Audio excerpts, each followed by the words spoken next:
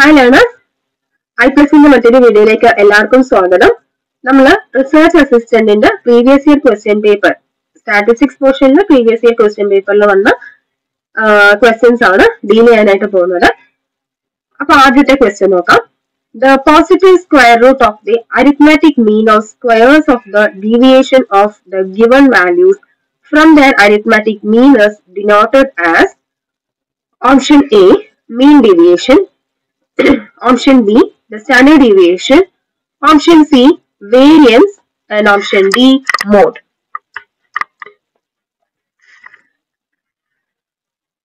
നിങ്ങൾ ആൻസർ ചെയ്യാനായിട്ട് ട്രൈ ചെയ്യുക. ജസ്റ്റ് ഒന്ന് ക്വസ്റ്റ്യൻ ഒന്നുകൂടെ മനസ്സിലെത്തി വായിക്കുക, ഓപ്ഷൻസ് നോക്കുക. നിങ്ങൾക്ക് സ്ട്രൈക്ക് ചെയ്യുന്ന ഓപ്ഷൻ ഏതാന്ന് വെച്ചാൽ അതൊന്ന് മനസ്സിലൊന്ന് ഓർക്കുക. ദെൻ ഞാൻ ആൻസർ പറയുമ്പോൾ അത് തന്നെയാണോ നിങ്ങൾ ഉദ്ദേശിച്ചത് എന്നൊന്ന് ചെക്ക് ചെയ്യാം. Okay, the right answer here is option B, standard deviation. Standard deviation എന്ന് പറയുന്നത് എന്താണ്? ഒരു മെഷേഴ്സ് ഓഫ് ഡിസ്പേർഷൻ ആണ്. സ്റ്റാൻഡേർഡ് ഡീവിയേഷന്റെ ഡെഫിനിഷനിൽ തന്നെ നമ്മൾ പഠിക്കുന്ന കാര്യമാണ് ഈ ഒരു സ്റ്റേറ്റ്മെന്റ് അല്ലെ. Standard deviation is the positive square root of the arithmetic mean of squares of the deviation of the given values from there arithmetic mean is denoted as standard deviation എന്നുള്ളത്. അപ്പൊ ഇവിടെ ക്ലിയർ ആണ്, direct ആയിട്ടുള്ള question ആണ്.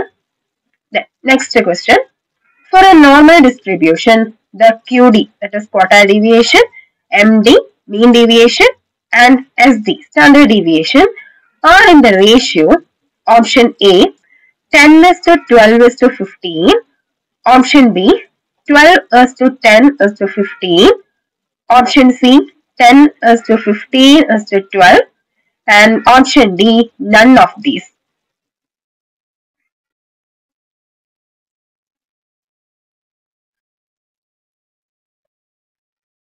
The right answer here is option A. Quartile deviation, mean deviation and standard deviation തമ്മിലുള്ള ratios ആണ് ചോദിച്ചിരിക്കുന്നത്. അപ്പോൾ quartile deviation is to mean deviation is to standard deviation എന്ന് പറയുന്നത് 10:12:15 എന്ന് പറയുന്ന ഒരു റേഷ്യോയിലാണ് ഉള്ളത്. അപ്പൊ ഇതിന്റെ ബേസിൽ നമുക്ക് ക്വാർട്ടൈൽ ഡീവിയേഷൻ കാണാനായിട്ട് പറ്റും അല്ലെ. മീൻ ഡീവിയേഷൻ തന്നിട്ടുണ്ടെങ്കിൽ മീൻ ഡീവിയേഷനും സ്റ്റാൻഡേർഡ് ഡീവിയേഷനും തന്നിട്ടുണ്ടെങ്കിൽ നമുക്ക് ക്വാർട്ടൈൽ ഡീവിയേഷൻ ഈക്വേഷന്റെ ബേസിൽ അല്ലെങ്കിൽ ഈ ഒരു റേഷ്യോയുടെ ബേസിൽ കാണാൻ പറ്റും അല്ലെ. അതേപോലെ തന്നെ ക്വാർട്ടൈൽ ഡീവിയേഷനും സ്റ്റാൻഡേർഡ് ഡീവിയേഷനും തന്നാലും നമുക്ക് മീൻ ഡീവിയേഷനും കാണാൻ പറ്റും. ഓക്കെ, അപ്പൊ നിങ്ങൾക്ക് അറിയാവുന്ന കാര്യങ്ങൾ തന്നെ ആയിരിക്കും.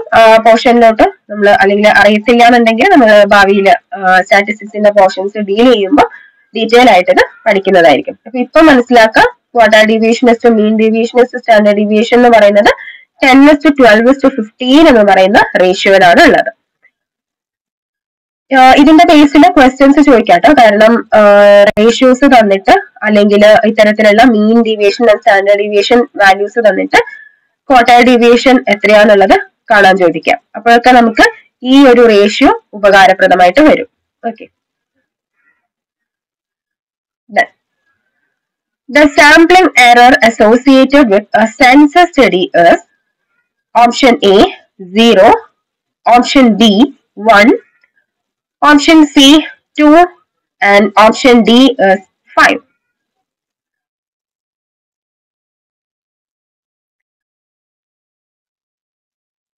സാംപ്ലിംഗ് എററും നോൺ സാംപ്ലിംഗ് എററും ഒക്കെ ഉണ്ട് അല്ലെ. അപ്പൊ അതില് sampling error associated with census study. Census study എന്ന് പറഞ്ഞത് എന്താണ്, അല്ലെങ്കിൽ എന്താണ് സെൻസസ് സ്റ്റഡിയുടെ പ്രത്യേകത, ഇതൊക്കെ ഒന്ന് ആലോചിച്ച് നോക്കാം.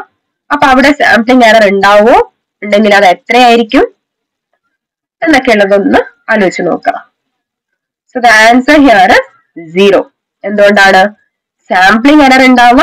സാമ്പിളിംഗ് ഡിസ്ട്രിബ്യൂഷനിലാണ് അല്ലെ. സെൻസസ് എന്ന് പറഞ്ഞ എന്താണ്, ഒരു പോപ്പുലേഷൻ ഡിസ്ട്രിബ്യൂഷൻ അല്ലെങ്കിൽ പോപ്പുലേഷൻ ഡാറ്റയാണ് സെൻസസ് കാണിക്കുന്നത്. എല്ലാ മെമ്പേഴ്സിനെയും അല്ലെങ്കിൽ എല്ലാ ഒബ്സർവേഷൻസിനെയും കണക്കിലെടുത്തുകൊണ്ടാണ് നമ്മൾ സെൻസസ് നടത്തുക. അപ്പൊ ആ സമയത്ത് അവിടെ സാംപ്ലിംഗ് എറർ സംഭവിക്കാൻ ഒരു സാധ്യതയുമില്ല. സാംപ്ലിംഗ് എറർ സംഭവിക്കുക ടോട്ടൽ പോപ്പുലേഷനകത്ത് നിന്നും നമ്മൾ കുറച്ച് സാമ്പിൾസ് മാത്രം എടുത്ത് ഡാറ്റ കളക്ട് ചെയ്യുമ്പോൾ പറ്റുന്ന എററാണ് sampling error.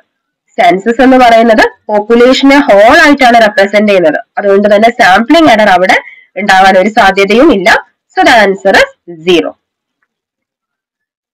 Then a test that is used for testing the equality of means of several normal populations having unknown but common variance sigma square is option A, chi-square, option B, ANOVA, option C, normal, and option D is t-test.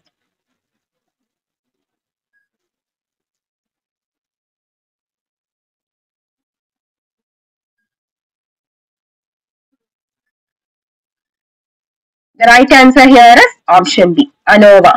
The test that is used for testing the equality of means of several populations.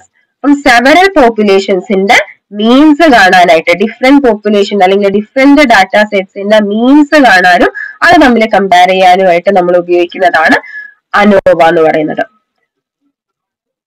ഈ തന്നിരിക്കുന്ന ഓരോ ടെസ്റ്റിനും അതിൻ്റെതായ ആപ്ലിക്കബിലിറ്റിയും യൂസേജും ഒക്കെ ഉണ്ട്. അതൊക്കെ നമുക്ക് ക്ലാസ്സിൽ detail ആയിട്ട് ഡിസ്കസ് ചെയ്യാം. Okay, probability of rejecting A null hypothesis when it is true. Option A, type 1 error. Type 1 error ആണ്.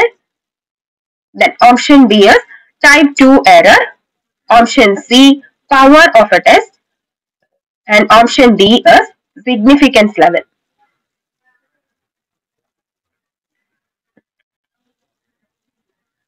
The right answer here is option D, significance level. അപ്പൊ ഇവിടെ ഡൗട്ട് വരാൻ സാധ്യതയുള്ളത് rejecting A null hypothesis when it is true എന്ന് ചോദിച്ചാൽ അത് type 1 error ആണ് അല്ലെ. ഒരു എന്താ പറയാ ട്രൂ ആയിട്ടുള്ള നൾ ഹൈപ്പോത്തസിസ് ആണ്. ആ ട്രൂ നൾ ഹൈപ്പോത്തസിസ് നമ്മൾ എന്ത് ചെയ്യണമായിരുന്നു? ആക്സെപ്റ്റ് ചെയ്യണമായിരുന്നു. അത് ശരിയാണ്, അപ്പൊ നമ്മൾ അത് ആക്സെപ്റ്റ് ചെയ്യാൻ വേണ്ടത്. പക്ഷെ അവിടെ റിജക്ട് ചെയ്യാണ് ചെയ്തത് അല്ലെ. അപ്പൊ അതെന്താണ്? ഒരു എറർ ആണെന്ന് നമുക്കറിയാം. ആൻഡ് ആ എററിനെ വിളിക്കുന്ന പേരാണ് ടൈപ്പ് 1 എറർ. പിന്നെ എന്തുകൊണ്ട് ഇവിടെ സിഗ്നിഫിക്കൻസ് ലെവൽ ആൻസർ ആയിട്ട് വന്നു എന്ന് ചോദിച്ചാല് ഇവിടെ പ്രോബബിലിറ്റി ഓഫ് റിജക്റ്റിംഗ് എന്നാ ചോദിക്കുന്നത്. അതായത് probability of committing type 1 error, that is known as the level of significance or alpha. അതുകൊണ്ടാണ് ഇവിടെ ആൻസർ ഓപ്ഷൻ ഡി ആയിട്ട് വന്നത്. ഓക്കെ, ഇവിടെ പ്രോബബിലിറ്റി എന്ന് പറഞ്ഞ വേർഡ് ഇല്ലായിരുന്നു എങ്കിൽ നമുക്ക് റിജക്റ്റിംഗ് എന്ന hypothesis when it is true എന്ന് പറഞ്ഞാൽ അവിടെ നമുക്ക് ടൈപ്പ് 1 എറർ എഴുതാമായിരുന്നു. അപ്പൊ ഇവിടെ പ്രോബബിലിറ്റി ആണ് ചോദിക്കുന്നത്. Probability of committing a type 1 error. It is known as significance level or level of significance. Okay. അപ്പൊ ഇതൊക്കെ നമുക്ക് നമ്മുടെ റിസർച്ച് അസിസ്റ്റന്റിന്റെ സ്റ്റാറ്റിസ്റ്റിക്സ് ക്ലാസ്സുകളിൽ ഡീറ്റെയിൽഡ് ആയിട്ട് ഡിസ്കസ് ചെയ്യാം, ഈ പോർഷൻസ് ഒക്കെ തന്നെ. ഓക്കെ, അപ്പൊ നിങ്ങൾക്ക് ഏകദേശം ഒരു ധാരണ എക്സാം റിലേറ്റഡ് ആയിട്ട് കിട്ടി എന്ന് വിചാരിക്കുന്നു. നെക്സ്റ്റ് ക്ലാസ്സിൽ നമുക്ക് അടുത്ത സെറ്റ് ഓഫ് ക്വസ്റ്റ്യൻസുമായിട്ട് കാണാം. Thank you.